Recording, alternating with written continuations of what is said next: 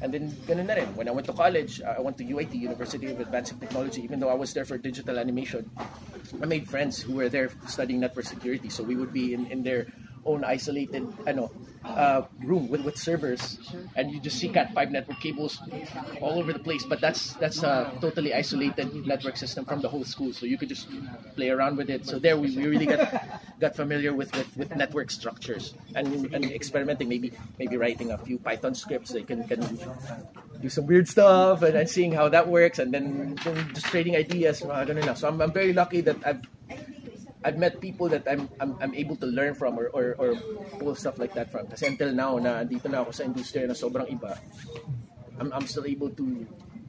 So parang hobby mo pa rin siya.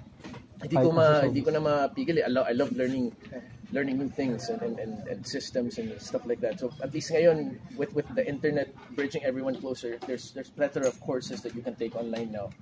Kaya even if you have a busy schedule, you can learn these things on your own time on the go. So, pwede mo sabihin ito yung parang plan B after ng showbiz? Hindi naman, pero it definitely is a part of it. I really believe in investing on skill sets for yourself because everyone's capable of learning these things.